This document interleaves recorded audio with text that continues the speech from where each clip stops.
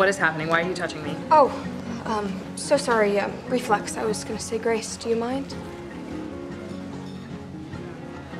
Okay. Dear Jesus, I know you don't have much time to think about me anymore, and despite my love for you, have seen fit to take the use of my legs.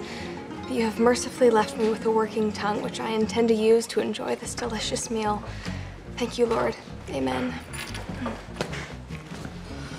My prayer came true! We'll take this whole column. Thank you. No, I'm fine with the chips and the tomato water. Oh, you're afraid of ethnic food. It's okay. It's just the same 4 ingredients in different combinations. It's not that.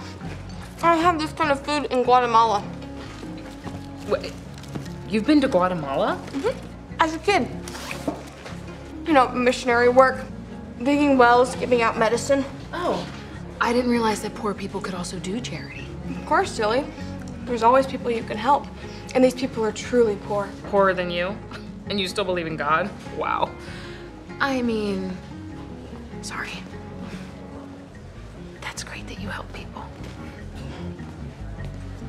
Heather, can I get something off my chest?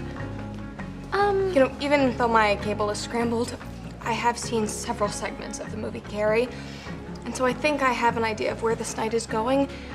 I just ask if you're gonna dump some manner of pig blood on me, please do it after we eat. What? You think I'm gonna carry you? Why would you think that? Well, I just assumed since I'm a good person, you bitch.